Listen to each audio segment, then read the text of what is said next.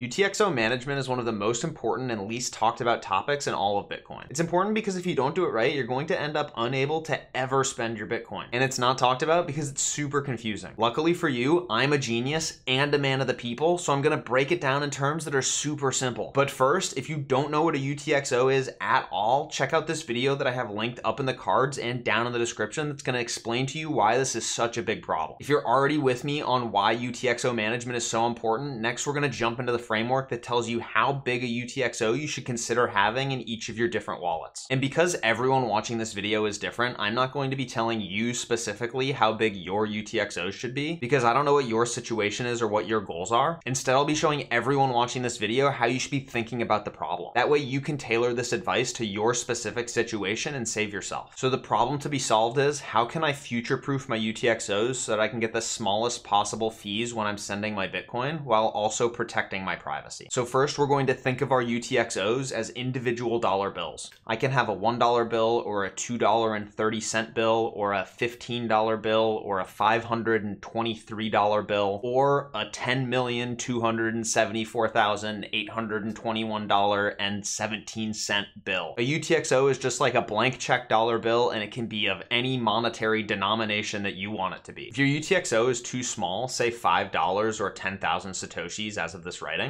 it could eventually cost you more than $5 to spend that $5 of Bitcoin in the future, depending on what the fee market looks like. And obviously, if it costs you more than $5 to send $5, you've effectively made that Bitcoin useless. However, on the opposite side, if your UTXO is too big, like maybe say you put your entire $1 million retirement fund into Bitcoin in one UTXO, now if you go make a $50 payment at the bar, the bartender is gonna know that you just paid with a $1 million bill and that you got back $999,950 and change. So obviously we don't want our UTXOs to be too small that we can never spend them, but we don't want them to be too big so that every time we spend them, the person that we're spending them with knows our entire net worth. So how do we strike a balance between the utility of a really big UTXO and the privacy benefits of small UTXOs? The good news is that you're already doing this balancing act in another part of your life. If you're well-versed in personal finance, you're not saving for retirement in a checking account. Instead, you have different accounts for different time preferences. You have a checking account for daily operations. You have a savings account for short-term savings. You might have a brokerage account for medium-term savings. And you probably have tax-advantaged retirement accounts for long-term savings. And depending upon your age and upcoming future expenses, you probably have different amounts of money in these different buckets and different time thresholds for different accounts. And if that was super confusing, let me get more concrete with a specific example. I'm about to turn 30 years old, yikes, and here are my breakdowns and time thresholds for my different savings accounts. I have long-term savings at 70% of my total net worth, and I'm holding those long-term savings for 20 plus years. I have medium-term savings at 20% of my net worth, and I'll be holding that for between 5 and 20 years. I have short-term savings is about 9% of my net worth, and I'm holding that between 1 and 5 years. And then I have daily operations. This is money that I'm spending over the short term, maybe in a month, maybe in 2 months, but definitely in less than a year, and that makes up only 1% of my net worth. These allocations to these different buckets can change over time, and the time definitions of these different buckets can change over time. Obviously, if you're 80 years old, your long-term savings, you're probably not going to hold for 20 plus years. Your long-term savings might be 5 years or 10 years. And if you're watching this video and you started investing and you're 10 years old, your long-term savings is probably going to be a lot longer than 20 years. It might be 40 years or 50 years, depending on what your time horizon is or how long you expect to live. And these numbers could and should change over time. Maybe next year I decide that in the next 1 to 5 years I want to buy a house, so I can start moving my medium-term savings, my larger UTXOs, into more short-term savings or smaller UTXOs. Or maybe I'm getting close to retirement and I no longer want to have a 20 plus year time horizon for my long-term savings. Then maybe I decide to move half my money to the medium-term savings and change the time horizons to 10 plus years and 5 to 10 years. This framework is as flexible as you need it to be, and you should be updating it over time. Now that you've created that framework, maybe based on your own net worth and the distribution of your own current legacy financial accounts, we have to answer 2 questions related to our UTXOs. The first is, how often am I likely to move money in each of these buckets? And the second is, how big do the UTXOs need to be? So again, to give you an example, this is how I'm thinking about my buckets. My long-term UTXOs are going to make up 70% of the value of my Bitcoin, and I'm planning to hold them for more than 20 years. Because I'm unlikely to move this money anytime soon, 1 or 2 large UTXOs will help me optimize fees when I do end up needing to move the money. For my medium-term UTXOs, UTXOs, they're going to make up 20% of my stack, and I'm planning to hold them for 5 to 20 years. I'm also unlikely to move this money anytime soon, but when I do move this money, it will likely be to supplement a large purchase or to rebalance into short-term savings. 2 to 5 UTXOs is enough for me to optimize fees and to give me the flexibility to rebalance into short-term savings. Next is my short-term UTXOs. This is making up 9% of my stack, and I'm planning to hold this for 1 to 5 years. This is Bitcoin that I plan to sell or spend in the next 1 to 5 years to finance a large purchase. These large purchases will be more than $1,000, so that will be the smallest amount that I hold in this category of UTXOs. And I doubt I would make more than 10 of these large purchases over a 5-year period, so 10 UTXOs is the high end for this category. For my daily operations, the target is 1% of the stack, and it's Bitcoin that I plan to spend this year. And honestly, I'm unlikely to spend much, if any, on-chain Bitcoin in a year. This Bitcoin belongs in a Lightning wallet or a mobile wallet with UTXOs around the hundreds of dollars, which are amounts that I would likely spend. And at that point, even if I had a single $500 UTXO in a mobile wallet, I wouldn't really care that other people knew that I had $500 of Bitcoin sitting on a mobile wallet. And so I wouldn't really be worried about the privacy implications of that Bitcoin. And as time goes on, it seems less and less likely that I or many other people are going to be using on-chain Bitcoin for payments. Again, these are my numbers and my reasoning. You should come up with your own numbers and your own reasoning for your situation. If you're using on-chain Bitcoin payments for your daily life, you're obviously going to want more than one $500 UTXO to spend across the year, and you'll probably want more than 1% of your Bitcoin savings to be in that short-term category. So to recap, the first thing to think about here is what is an amount that you are likely to spend in each of these time ranges, and that's going to help you determine what size UTXO you need in each of these different addresses. And the second question is, how often am I likely to make purchases of this size within this time bracket? And that's going to help you determine, do I need one $500 UTXO for spending, or maybe I need 2 or 3 or 5 or 10. And again, the further out on your time horizon you are, probably the less likely you are to need multiple UTXOs because you're not going to be transacting all that often. You might touch your retirement Bitcoin once every 5 years, and so in that case, maybe you're fine holding it all in one giant UTXO. The bottom line is that once you've gone through this exercise, you should have UTXO sizes and quantities for each one of these different time horizons, and now you're ready to start consolidating. To help with UTXO consolidation, go check out mempool.space so that you can see the current fee structure on the blockchain. You're going to want to wait for the fees to get as low as possible before you do your consolidation so that you can save as much money as possible. And you can check out this video up in the cards and down in the description that I've done previously on the channel that will teach you how to consolidate UTXOs. But remember, once you've done your consolidation, that consolidation is not the end of the work that you're going to have to do to continue to upkeep your on-chain self-custody Bitcoin. You will likely spend or sell or add new Bitcoin to all of these accounts over time. Your time preference buckets are again also likely to change over time. The percent allocations, the time horizons for each of those buckets, you're going to want to come back and update them on a regular basis. I'm personally going through this exercise on a yearly basis so that I can consolidate my UTXOs and make sure that they're healthy and future-proofed for future high fee markets. So if you've gone through this exercise while you've been watching this video, bookmark the video and come back here once a year or once every other year and just go through this exercise again and rebalance your accounts so that you can continue to future-proof yourself against high fee markets. Comment down below or DM me on Twitter if you have any questions. I do still respond to all the comments. And check out these videos over here to learn more about UTXOs. I love you all. See you next week.